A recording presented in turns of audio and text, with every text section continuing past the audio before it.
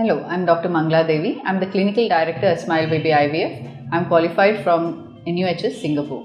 Infertility is a condition where the couple fails to conceive even after 1 year of regular unprotected intercourse. Irrespective of which strata of the society we belong to, there is an inherent desire in most couples to try and conceive and beget a child, whether it is due to an inherent individual desire or due to family or society pressure. All couples want to conceive as soon as they decide to go ahead with their family life. However, it is seen that in some cases this may not be possible, and this causes a lot of social and psychological pressure and stress on the couple. The stress may even be in terms of financial issues too. So why does infertility cause so much of stress? In some of the countries, it is believed to be a curse of God, whereas in the more developed nations, they look at the cause of infertility to be biological. However, irrespective of where or which country they belong to, infertility is itself stressful. It may cause a host of psychological reactions in both the partners. Both men and women undergo a lot of emotional, financial and psychosocial distress. In men, generally the response to infertility is very different.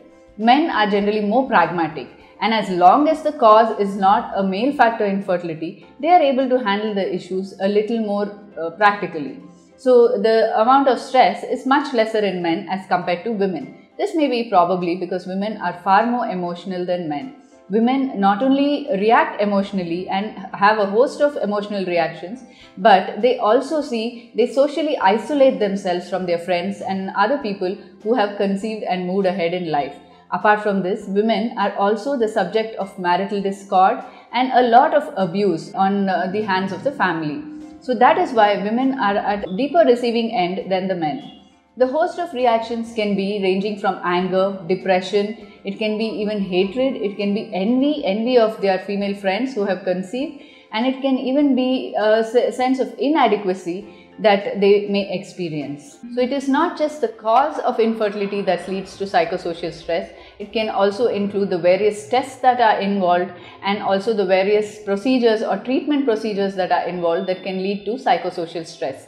This may also have several other factors affecting it, such as age of the patient, number of years of married life, and other factors such as who is the earning member in the family. It may also cause factors such as the number of doctors seen before taking the treatment, number of years of treatment. All these things add to the psychosocial stress of the patient and his partner.